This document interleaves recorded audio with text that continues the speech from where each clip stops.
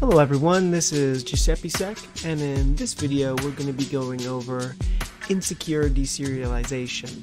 This can be a pretty complex topic if you're not familiar, so just to get some definitions out of the way, serialization is a way to convert data into a more easily transmittable format. Basically, we're changing a complex data structure into a stream of bytes so it can be more easily processed or stored by the application. And deserialization is the process of restoring the serialized data to its original format. And once that's done, the web app can interact with the data like it would with any other data. There's a lot of languages that support serialization as well, most notably Java or C#, Ruby, Python, Node.js. Just as an aside, Ruby calls serialization marshalling and Python calls it pickling. But anyway, when does deserialization become a vulnerability? Well, when the data that the user can control is deserialized by the application. That actually can introduce a lot of potential attack vectors for a hacker. Anything from like SQL injection to authentication bypass and denial of service or even remote code execution. It all depends on what the application is doing with the deserialized data. So for our demonstration, we're going to be working with a Java-based web application. And I know you're thinking, Java, verbose, ew, but I promise you will not have to be familiar with Java in order for this to make sense. So what I'm going to do is just log in right here, I'm going to check remember me, and now I'll just send like a get request or something like that. And you can see now we have this remember me cookie appended to all our following requests after logging in with the remember me checked. So anyone who's familiar with Java serialization is going to know that this is a base64 encoded serialized object. And for anyone who isn't familiar with it, let's just do this. So what I'm doing here is I'm creating a class called pet, and then we have some properties here, type and name and breed, that has some data that it resolves to, right? And then in the demo class, we are creating a new instance of pet called A, and then we're creating a file called dser.ser. And the object output stream is what's going to be serializing, basically, the object here. Anyway, we're going to compile that. Now we're going to run that. And now we have dser.ser here. And if we look at it, it just looks like a bunch of gibberish. I mean, we can see some of the import hierarchy type stuff going on there, but for the most part it just kind of looks like gibberish, right? But if we look at this in XXD, we can see ACED0005, and this right here is always going to be this is always going to indicate the beginning of a serialized object when we're using the serializable class or the serializable library with Java. And if we base64 encode that, you can see there's the RO0, just like there was here. This is a recurring pattern in Java objects that are serialized with a serializable method, right? Or library. Anyway, let's get an idea of what deserialization looks like now. Yeah. Let's see. That.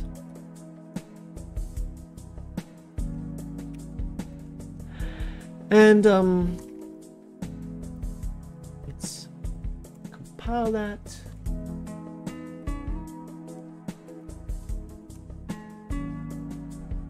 And you can see that we have deserialize the dser.ser, right?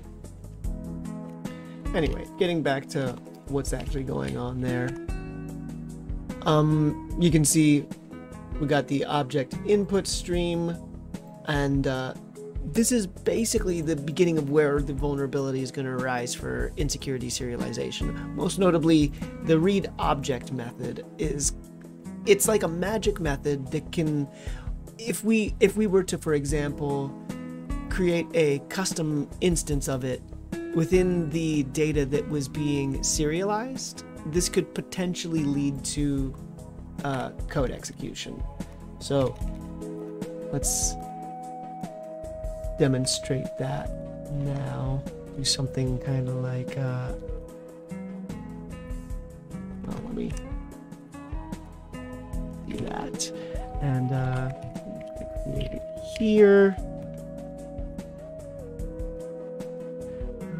What was it? The object input stream.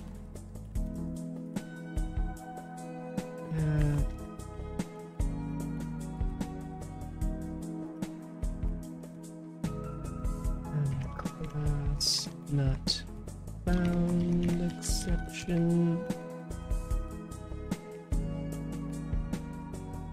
It should be like that, and then in that default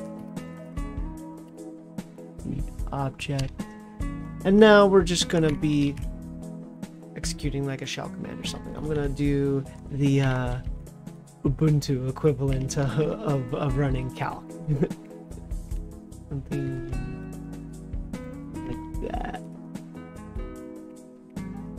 Right? Is everything spelled correctly? I hope so. Anyway, let's compile that. Okay, I have to do a little bit of editing here. I think that'll be sufficient. Actually, we might even have to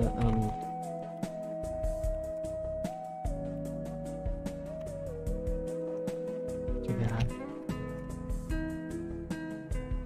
Okay. No, that was incorrect.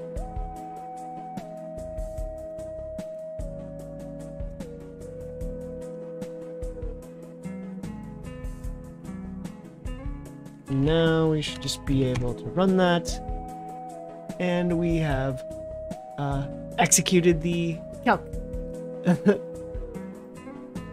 And again, that occurred because we've created like a custom instance of the read object method within the object that got serialized and then deserialized. That's essentially what we're going to be doing in the web application, but slightly more complex. What we're going to be using is ysoserial, though. Ooh.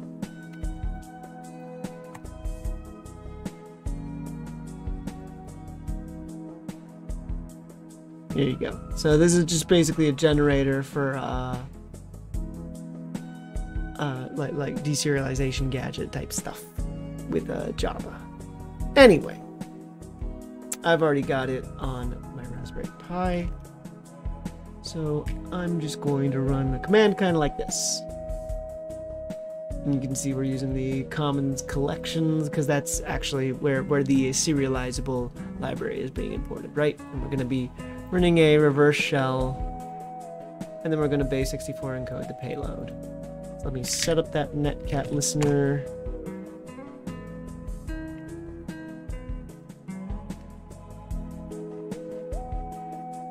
Yeah, that should be fine. That is a big payload. Yeah.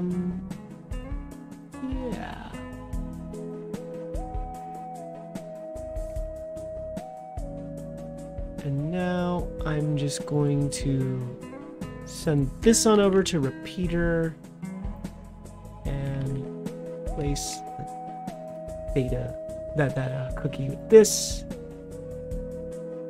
And that didn't work. Why didn't it work?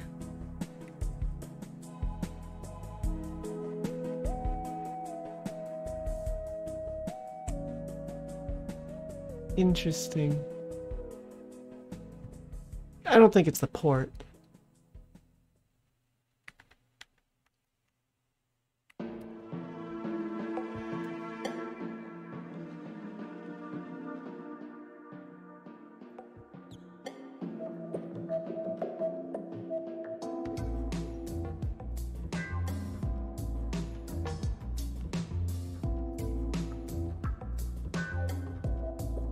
And there we go. There's our connection.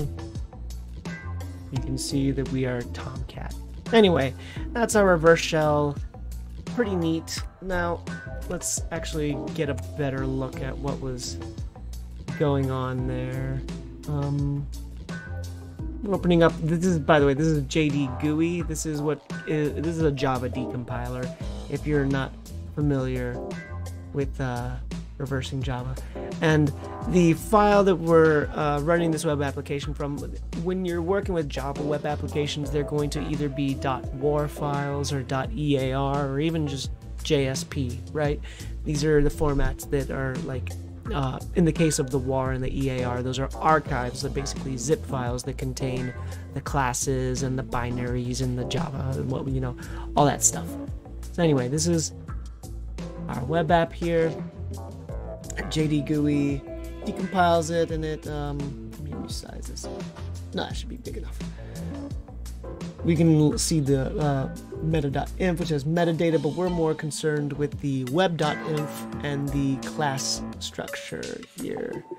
I'm going to be looking at, here, just to give you an example of stuff we can look at.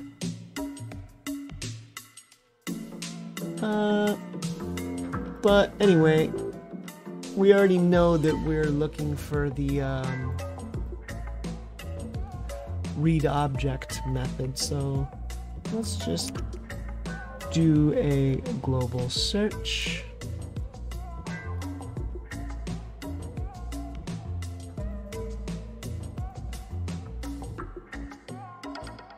And there we go. So it's going to be under controllers right here, and there is where it occurs. This is the cause of the vulnerability. Basically, there's not any sort of like sanitization or any sort of checking of like what the data that's being passed to it is, essentially. And that's kind of what creates the problem. So anyway, I hope that's interesting to you guys.